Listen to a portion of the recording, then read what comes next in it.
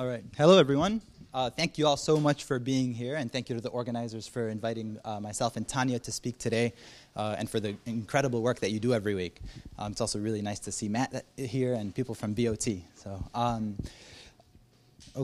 So my colleague Tonya and I today will be talking to you about a few things that we do at the clerk's office. She'll be focusing on a few things, on a few of the larger initiatives that we've been involved in the last few years, and then I'll be focusing on one specific application that we developed last year. But before we do that, I'm going to just give you a quick overview of the work that we do in the clerk's office. So as many of you know, we run elections in suburban Cook County. But in addition to that, we have a real estate and tax services department that calculates property tax rates for the entire county, and we maintain and create the legal tax districts and boundaries and maps. They do incredible work in that department. Unfortunately, we don't have that much time today to talk about that.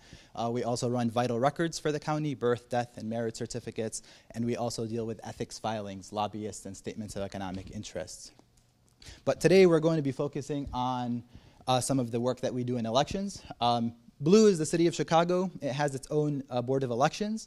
We administer elections for suburban Cook County, which has 1.5 million registered voters who live in 126 municipalities, but we also have 600 other elected offices, school boards, park districts, library districts, etc. This makes us the third largest election jurisdiction after LA and Houston. I'm going to pass it over to Tonya to talk about some of the initiatives that we've been involved in, and I'll be back up in a few minutes. Thank you very much for the introduction. Yesterday, we had the privilege to honor the legacy of Dr. Martin Luther King and the struggle of all of those who fought for voting rights, which is the gateway to our democracy. Today, the Cook County Clerk's Office continues to support the advancement of voter registration modernization to make sure voters have access to the election system, but also to limit opportunities for fraud to the system. Today, I'm going to briefly review 4 recent data and technology initiatives advocated by Cook County Clerk David Orr. First, I'll talk about online voter registration. Second, election day registration. Third, ERIC, which is the Electronic Registration and Information Center, which is a cutting-edge data sharing and data matching tool that's used across states. And then last, I'll briefly discuss automatic voter registration, which is pending legislation in Illinois. So Clerk Orr supported and advocated for online voter registration, which was passed into law in 2014. The state's online voter registration system integrates into the county's local voter registration databases, and it offers several benefits. So first, online voter registration is very efficient. It's very easy for local election officials to interact with citizens. It saves tons of paper, printing, and mailing, so it's very cost effective. Also, online voter registration is very convenient. It's very easy for voters to log on from the comfort of their homes, use their smartphones at any time of day, and get registered to vote. Last, online voter registration promotes data accuracy. We're able to reduce the errors in data entry and also standardize data. With online voter registration, it makes it very easy for us to collect data, track trends, and analyze performance metrics. So you can see here from this graph of online voter registration in 2016, we had really steady growth throughout the primary and then peaked in October right before the November election. So it's been very popular throughout Cook County. Another legislative initiative that Clerk Orr advocated for was election day registration. This was also signed into law in 2014.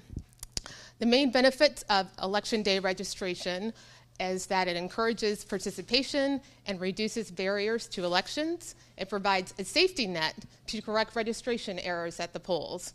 And it also streamlines electronic data collection and registration operations across the board.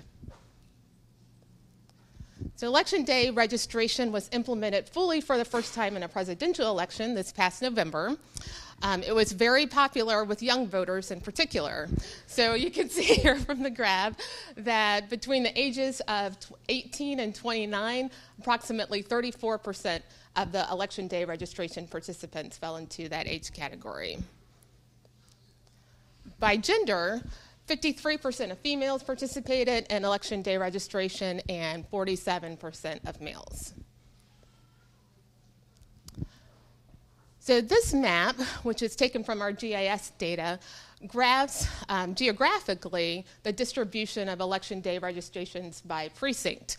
You can see from the red sections that there were some pockets that actually had more than 5% election day registration in those areas. ERIC is another innovation that Clerk Orr has advocated for and really led in the state of Illinois. ERIC is a data matching and collaborative effort among states. They use the latest data matching tools and technologies so that states can gather information from a wide variety of agencies, not only voter registration databases, but also motor vehicle agencies, Social Security Administration death records, and information from the U.S. Post Office. So once those states gather that data, the data, particularly that data that's sensitive, is anonymized both at the state level, and then once ERIC receives it, it's anonymized again so that there are security measures in place. The states are given special security licenses and passwords so that they are able to upload the data to an FTP and transfer that information securely. ERIC then produces reports so states can analyze the information and determine whether there are particular inaccuracies or data that they need to cleanse further. The Pew Charitable Trust did a targeted study of Illinois, and they found that 700,000 people registered at addresses where they no longer live. 34,000 deceased individuals needed to be removed from the Illinois rolls. 60,000 voters lived in other states, and there were 90,000 duplicate records. So ERIC is really an initiative to help alleviate some of these issues. It has been implemented in Illinois, and we're really looking forward to fully utilizing this tool in the future. So automatic voter registration is the latest innovation that Clerk Orr is advocating for. The Brennan Center for Justice did another study, and they found that 1 in 4 eligible citizens is not registered to vote. 1 in 8 registrations in the U.S. is invalid or inaccurate. 1 in 9 Americans move every year. And voters really mistakenly believe that their registration follows them whenever they move, but they really need to re-register the way that the current system is set up. So automatic voter registration is designed to correct many of these issues. Eligible citizens who interact with the government agencies are registered automatically unless they opt out. Agencies transfer voter registration information electronically, and particularly with all the different online systems, it's very seamless and saves tons of time for all the agencies involved.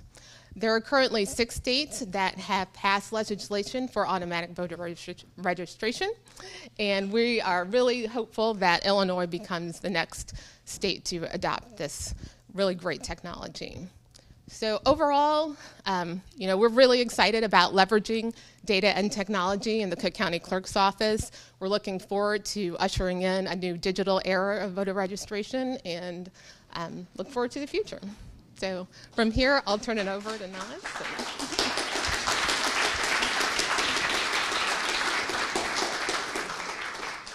Thank you, Tonya. I'm going to move on and focus on a specific application that we just developed, the Running for Office Starter Kit.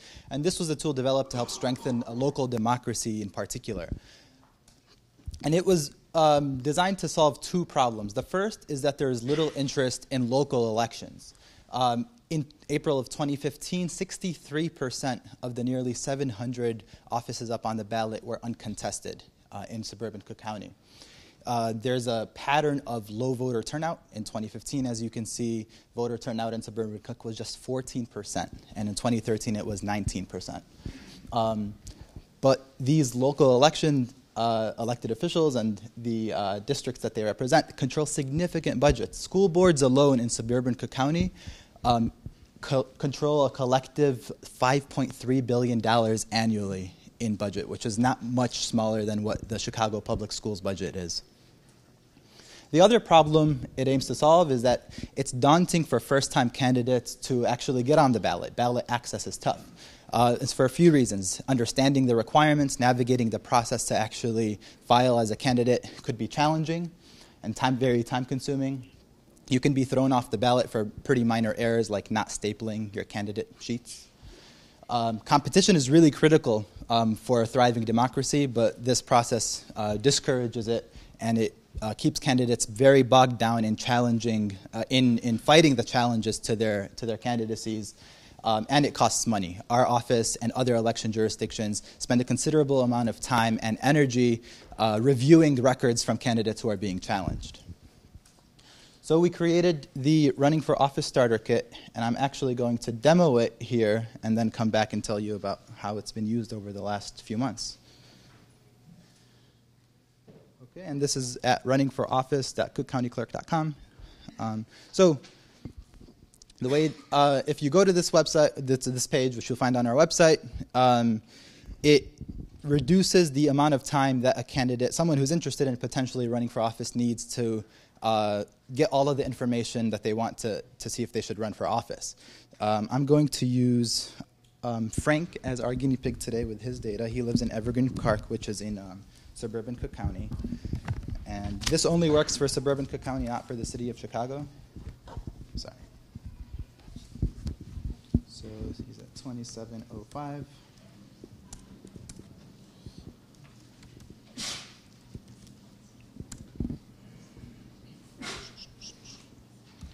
So once you enter your address,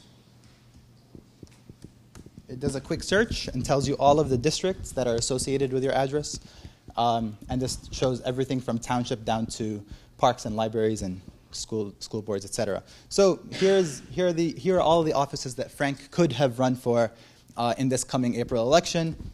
It tells him when he needs to file actually it tells him the election date. If you click more information, let's say he wants to run for school board 124, more information, and it gives him plenty of information about that district. How many registered voters, how many ballots were cast in the last election. It links him to a map of the district or to request voter registration data, et cetera, and a host of other things that are going to be useful.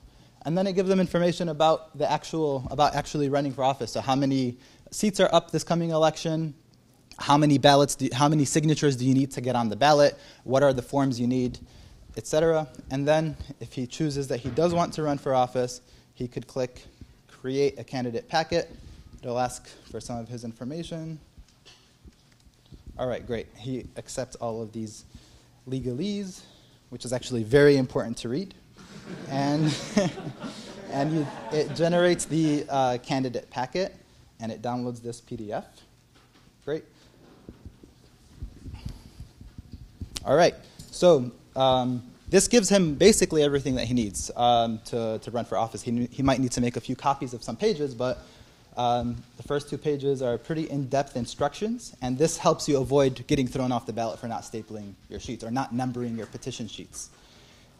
It gives him his statement of candidacy pre-filled with all his information. All he needs to do is get it notarized and signed. It gives him instructions on how to submit a statement of economic interest. And it has the other forms that he needs, including the petition sheet, which is pre-filled. And again, now he can make copies of this, go get the signatures. He knows he needs 50, and then comes and submits it to our office. So with this candidate packet that he generated in 2 or 3 minutes, he can actually spend a little bit of time and understand what it takes to get on the ballot, rather than the very daunting and challenging process that, unfortunately, candidates had to go through before. So we released this in early October, and people were able to use it through the filing deadline, which was December 19. And I need to go back to the PowerPoint. Okay, so from October to December, 406 individuals actually used it to create a candidate packet. Many more must have gone and searched and actually looked at the information, but this many said create a candidate packet, put in all their information, and downloaded that packet. 75% of them were for school boards and community college districts, 15% for parks, and 10% for libraries. Of the 288 that generated a school board packet, 207 actually filed with our office to get on the ballot. And that's out of a total of over 700 candidates who filed. So 1/3 of those who filed the school board petition with our office used the tool. And 126, or 61% of those, were actually new candidates, not incumbents. And I ran a little bit of, I looked at the data a bit, and the youngest person to generate a packet is 19, the oldest was 79, the average was 47.5 years old. So this is just one tool, the most recent one that we were working on. And 15 to 20 minutes doesn't give us that much time to go into other things, but we hope to be back and to talk to you about some of the other work that we do. And I feel free to follow us, and I look forward to talk to you after. Thank you.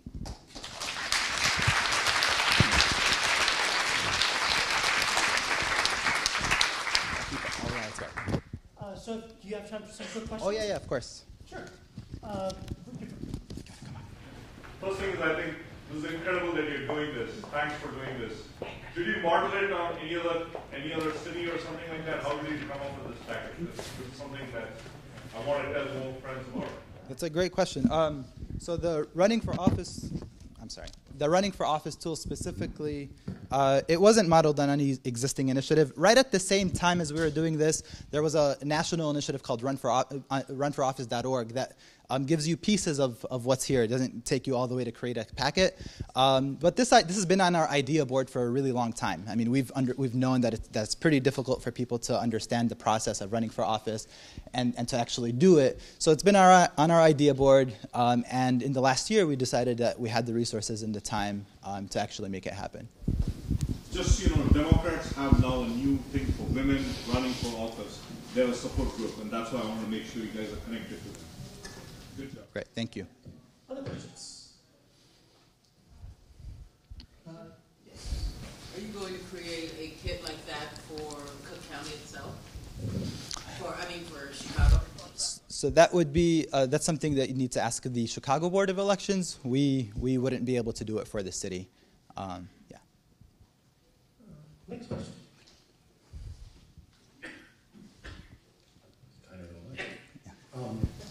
When you were talking, you described a lot of really interesting voter registration data. How much of it is available from the clerk's website for downloading? If you go to the county clerk's website, you'll find a link to election data, and we have several data sources that are available for download on a monthly basis. And then we also recently issued the post-election report for the November election, and that has a lot of this data in it as well. I'm curious, as you guys are going through and automating or digitizing almost every step of the registration process, including running for office, which is fantastic. I wonder if you guys have you thought about creating a way to sign a petition electronically using data in the voter registration database? It's a great question. My understanding is that that's governed by state statute, and so you need the voter signature, and then that needs to be compared to the actual signature on their voter registration card. That's something that would be great to explore. I'm not sure if that's something we can do right now. There was a map that you showed with the density of people that used like registration the day of voting, and then also by age. Yes. Is there a correlation between like those densities and younger populations, or is it just that those densities, like, is there any correlation between the other like increases that you saw in that program? There is an interesting correlation there. That data isn't available on our website, but if you go into the post-election report that I mentioned, you'll find more information there. Hi. I had a question about hacking. I know this election in particular, there's been a lot of talking about electronic hacking and manipulating election results. What are you guys doing to counteract that? Do you think that that's happened to you, and what are your thoughts on that?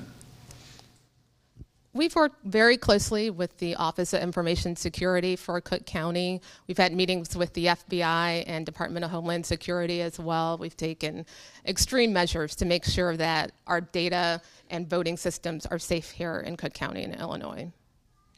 And I'd just add that there's no evidence that any incident occurred during the election last year. I have a question. How come you only have 2013, 2016, anything after that, or no? Right. So the last municipal election for these local offices was in 2015. The next one is coming up in April of this year. But there is information on our website, election results, of course, for 2016, 14, et cetera, going all the way back to the early, I think, until 1998. Well, awesome. Thank you so much for coming. Thank you. Thank you so much.